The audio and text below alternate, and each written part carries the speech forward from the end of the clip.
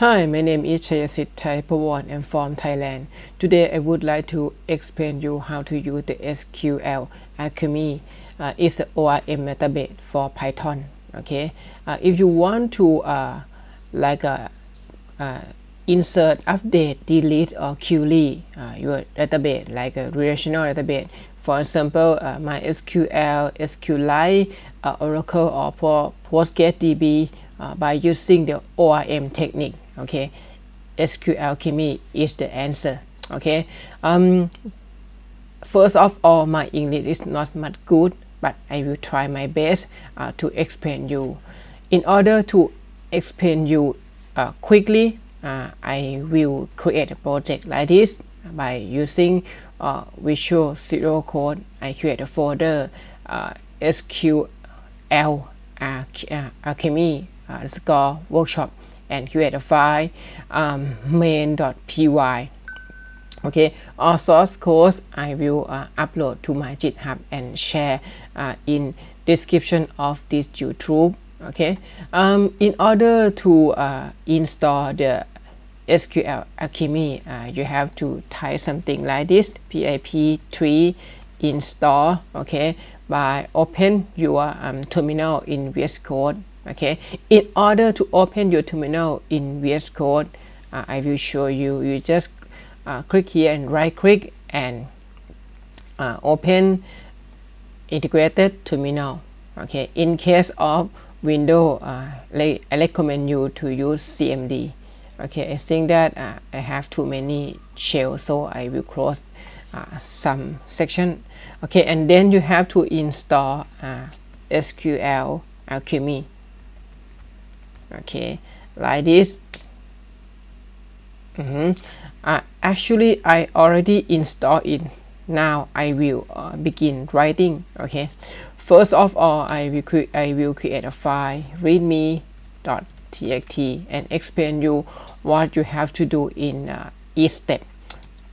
As I told you, you have to install SQLAlchemy first. Okay, and then you have to import the core packet.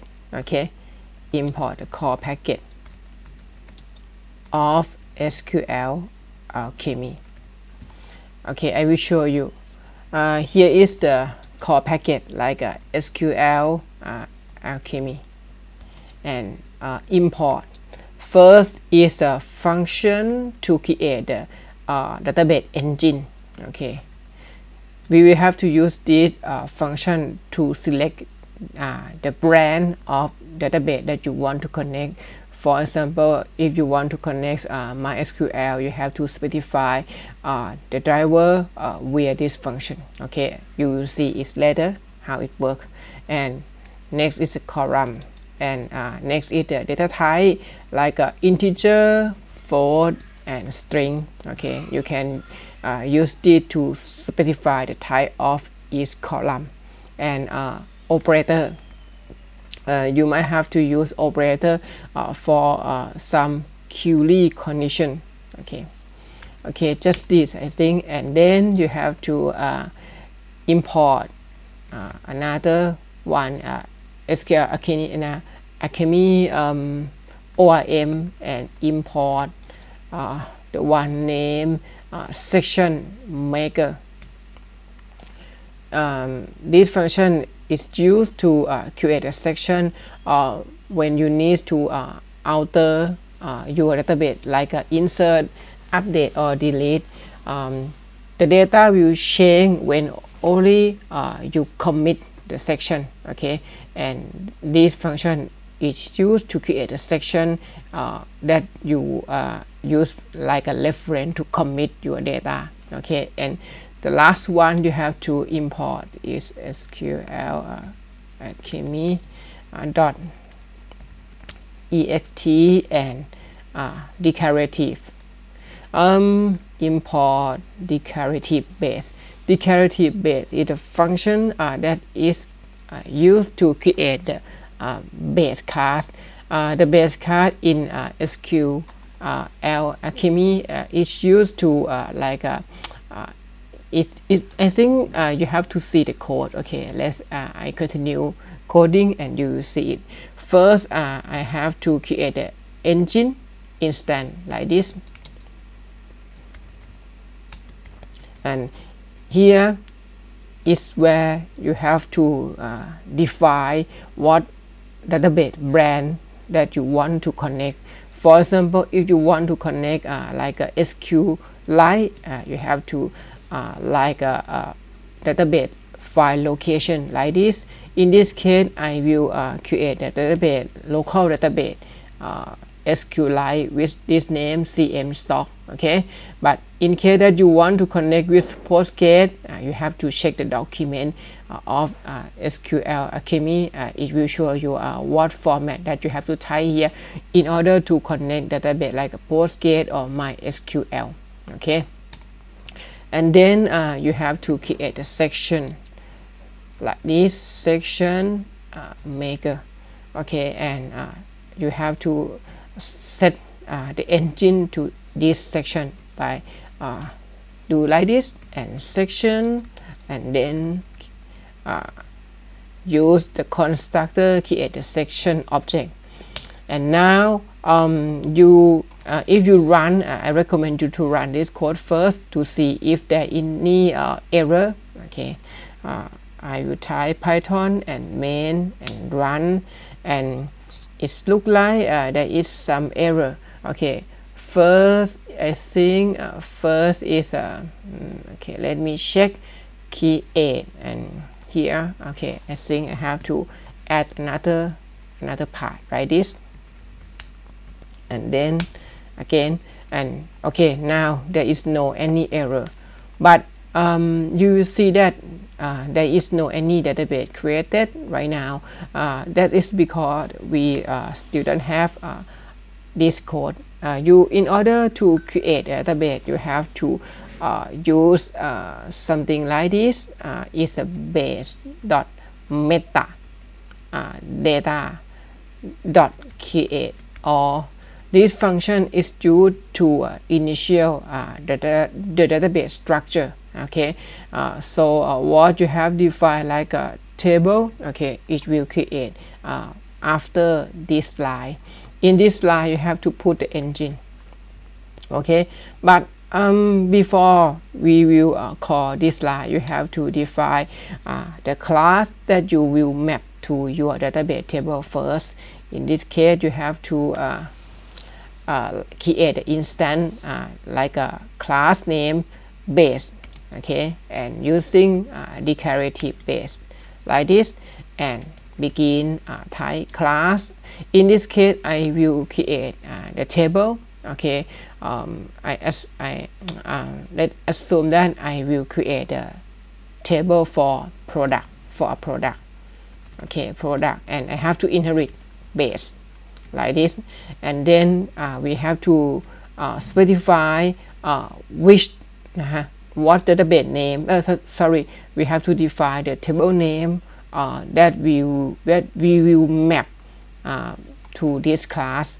So you have to type table name and then score, and initial is table name. In this case, I will assume that this table name is product. Okay, and then I will begin specify the column name and attribute ID. Okay, I will have ID normally is integer, and I need it as the primary key. Okay, so I will set this is the primary key like this, and then I will create another name is a name is the name of the product, and I think this is a string. This is a string, and I need to fix the length of this name, for example 100. Okay, and then price I think that it should be float or double, but in this case I use float. Okay, and the last one is stock or quantity. Okay, and column and integer. Okay, and that's it.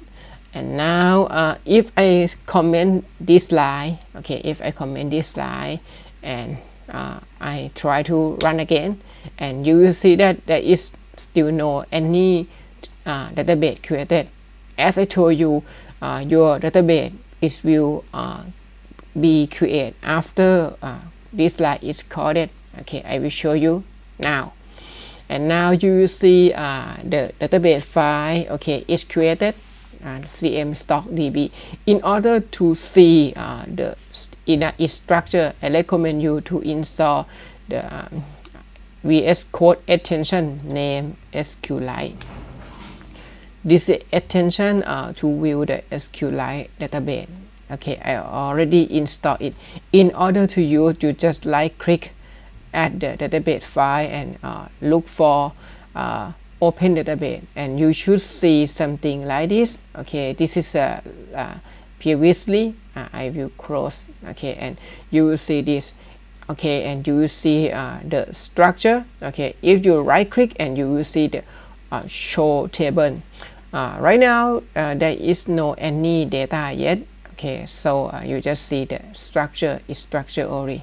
Okay, then I will begin insert. In order to insert, you have to define an object. One object is stand for the one row in your table. Okay, assume that I will create the product, a product object, product 1, and I will create something like this product, and I initial each value.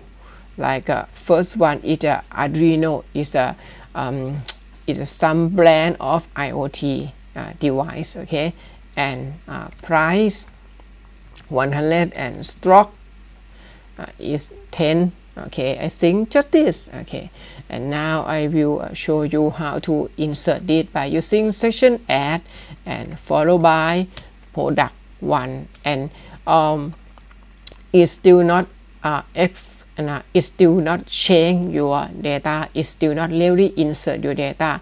Okay, it will insert your data or change your data whenever when only you commit your section first. Okay, before you have to commit your section before.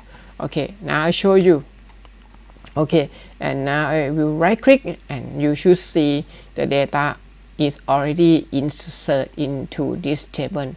Okay, if you want to insert more, okay, you can create this one and this one and this one. You can do something like this. Okay, I will show you.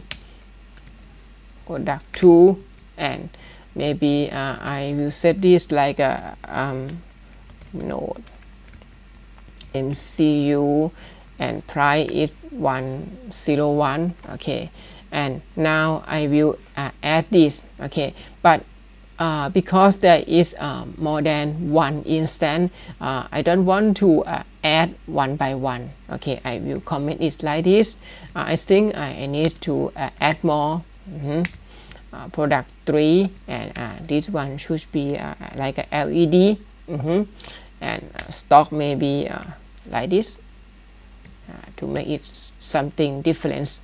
Okay, in order to add multiple, okay, multiple objects, okay, multiple row, you have to use the section.add _all, and this function, it will accept the array. You can put your data like this. Okay, now I will show you. Okay, after I run and I try to refresh the table again, you will see now all data is inserted into this table. Okay, I will close it, and next section I will show you how to query. Okay, I will query all first. In order to query, it's so easy.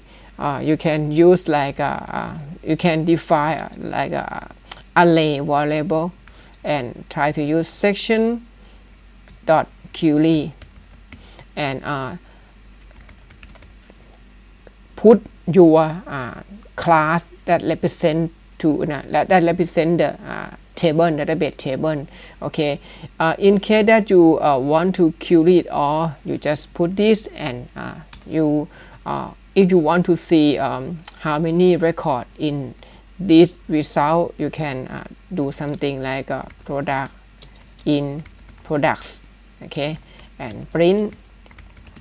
In this case, I will print it all: product ID, product name, product price, and product stock.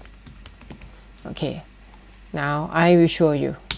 Okay, you will see that it print. Okay, it print all information that in this database, that in this table. Okay, but you see that you can see that there are many rows, not only 3, because I call this code many times, multiple times, so it insert many times as well. Okay, next is how to query with condition. I will comment this first, okay, and show you how to query with condition. For example, if I want to get the data of product of product that have ID 1 only, how to do that? Okay, I create the object, okay, product, and use section as previous and query and product. And in this case, I have to append like a filter, and in the filter I have to put the condition like a product ID equal 1, okay, and if you expect it have only 1 and you want to return the single object, you have to append with first function, okay, and then I will print. I think that I will copy this one and put this one. Okay, now I will show you. You see that I can get the data of the product that have the product ID 1, okay, and if I change this 3, okay, that's correct, right? And in case that you want to get the data maybe multiple and with multiple condition, okay, I will show you how to do that. In this case, I will copy both and paste it here, okay, with all operation. Let me uncomment this. Okay, in this case, I try to query with filter, okay, but not first, okay, but I will query the group of data that have the condition like this, okay. In this case, I want to add a condition. I need to like a join two condition by using OR operation. Actually, they have many operation in SQLAlchemy. You can check in the document, but in this clip, I will use OR only. And then you have to add a condition. Here is the condition that you want to add in this operation. For example, I want to add product name equal like do you know and comma. Comma is separate the condition, okay, in this OR. And another one is node MCU. So in this case, it should return the array of product that is named have Arduino and node MCU. Okay, I will show you. Okay, you will see that it show only Arduino and node MCU, but not show the LED. So if you want to prove, you can change this to LED and run again, and you will see now it's not show the Arduino. It shows just only Arduino. It not show the node MCU. It show only Arduino and LED. And next one is an update. Update is not much difficult. It's like a query, okay, but just update after query. So in this case you can copy code that you want to update first. You can copy code of the query code that you want to update. For example, I want to update. I think I want to update only the single row first. So in this case, I will update by select from product ID. For example, I want to change some data of product ID 1. Okay, so in this case, I have to query and use this condition, but don't forget to append with first to return only single or only first. Okay, otherwise it will return in array, okay, that match to this condition. But in this case we expect to only one. And if you want to okay, let me close something. If you want to change, you can change it easily by product. And for example, I want to change name. I will change name from Arduino to is my name to my name Lek, and price. Okay, I think I will change to 1 and stock 2. And then if you want to make the change effects, okay, you have to write the section commit. Okay, if you write just this, it will not change. Okay, it will change only when only you commit it first. Okay, then I will run it. Okay, and you will see that the product ID 1 now its name is changed to Lek. Okay, not Arduino anymore.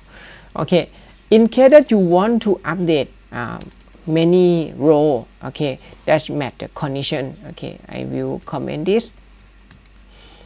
I think that I will use this code to select. I will let me comment update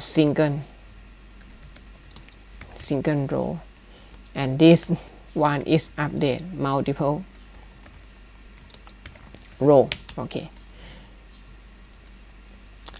in this case I will change I think I will change all row that is product name is set as Arduino. Okay, so I just remove this one and remove all operation. So this one it will return the product that its name is Arduino. And if you want to change the product name from Arduino to something else, okay, in order to change you can call update function like this, and you have to put in object and followed by the key. In this case is name, and don't forget to set this as key and value by using a colon. And the new name I think that is IoT. And don't forget your data will be changed when only your section is commit first. Okay, now I will come run again and refresh, and now you will see that all Arduino, okay, is changed to IoT. Okay, and that's it. The last one is the last one is delete. Okay, let me show you how to delete. Delete is like an update. Okay, you can delete single row by using this and delete. Okay, I will show you. I copy code of update. Okay, in case that I want to update the row that product ID is 1. Okay, so I just get the object of this row and product.delete. Okay, just this. Okay, and then you have to commit. Let me comment this code. Okay, and I will run. And okay, I think there is something wrong happen. Product delete, first delete. Let me check my note. I think that okay, in case of you want to delete, you cannot return first. You have to return it's like a array. Okay, it's like a set and then delete. So in this case, I recommend you to name it as array. Okay, plural. Okay, I will try again, and if it work, you should not see the row product ID 1. I right click. Okay, you see that the row with ID 1 is removed already. And if you want to remove multiple, okay, it's so easy. I will copy this and change delete single, okay, and delete multiple. I just change the condition like a L I think IoT. Okay, I will remove all product name IoT. Okay, so in this case the all product row that's name is IoT will be removed. Okay, let's see. Okay, right click and show table. Now you will see there is no longer product row that have product name is IoT, and that is about SQLAlchemy.